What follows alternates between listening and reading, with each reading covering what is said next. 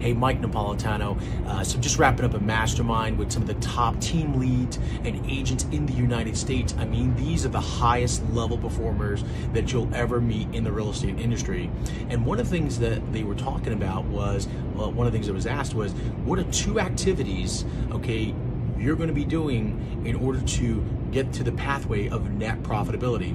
You see, most of the industry is focused on gross commission income, and what they're not focused on is the net. So whether you're an agent, whether you're a team lead, even brokers, okay, we got to focus on our net.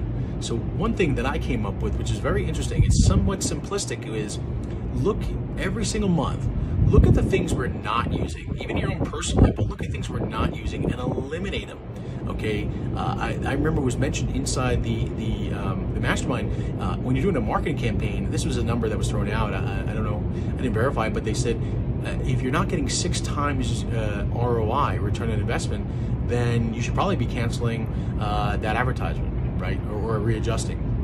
So what I would say is this: we were using a tool in our office that costs like only $15.99 a month. Okay, guess what? We haven't used it in months. So get rid of it, okay? Get rid of it, right? So that's one way to get to net profitability, okay? What's another way? Awareness.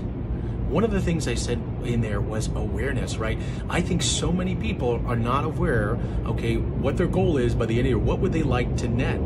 Okay, so that's an activity that myself, our ops team needs to do in order to create profitability, net profitability, right? We need to be aware of, okay, well, what is it that we need to adjust, eliminate, or increase in order to get that net profitability?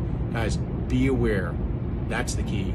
Be aware, get to net profitability. Don't focus on the gross, focus on the net. Until next time, bye now.